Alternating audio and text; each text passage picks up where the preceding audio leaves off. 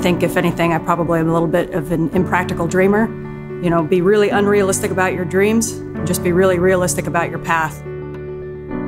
When I was a little girl growing up in Spokane, Washington, becoming an astronaut, like nobody did that. There was nobody that I could look to and say, that person walked the path that I'm about to go walk. The first step I took out of Spokane was to go to West Point.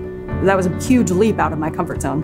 As I was flying across the country for the first time ever going to New York City, I remember thinking, like, if I had the opportunity to get off this plane and not do this, I probably would have taken it.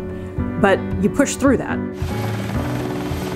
I remember sitting on the airplane and flying down to NASA for an astronaut interview, and I had the exact same feeling as when I was flying to West Point as an 18-year-old kid, and it was like, maybe this is where I've reached too far, maybe this is where I've pushed too far, this is where it all ends. What little girls from Spokane, Washington grew up to be an astronaut? I'm just not even gonna try. And so when I say I'm an impractical dreamer, I mean, I never listened to that part of me that says, hey, you're probably not gonna succeed at this. I always listened to the part that said, well, somebody's going to, maybe it's gonna be you. We have liftoff of Anne McClain blasting through the Kazakh sky to the International Space Station. You know, I've always been so focused on my goals, and I've always just sprinted toward those goals.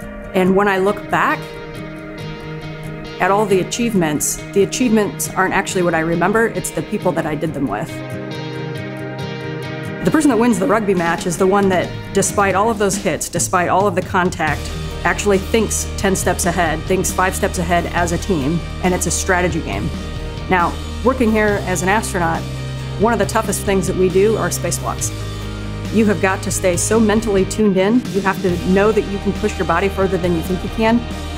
And I'm holding on to a handrail on the International Space Station, and I'm looking out at the vastness of space, and I looked back and I felt like this was my planet. I was attached to it through gravity. And I felt a closeness to the Earth, and I also realized how much more we have to explore. We haven't even started yet. Our destiny is always to go and see what's further and what's next.